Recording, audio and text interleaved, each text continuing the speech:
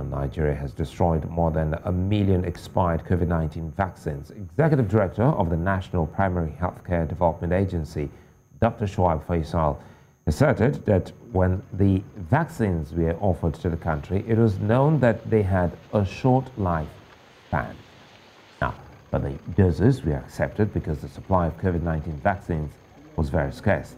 He blames vaccine nationalism in developed countries for hoarding vaccines until they were about to expire before donating them.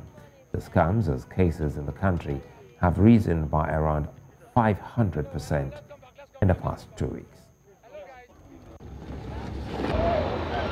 We have successfully withdrawn about 1,066,214 doses of expired AstraZeneca vaccines.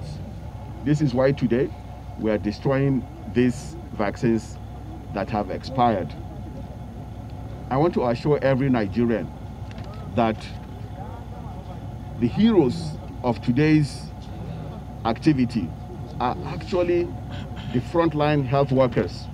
When these vaccines were offered to us, we knew that they had a short shelf life. But we were living in an environment where the supply of COVID-19 vaccines were very scarce.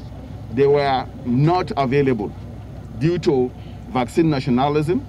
We had developed countries that procured these vaccines and hoarded them in their stores.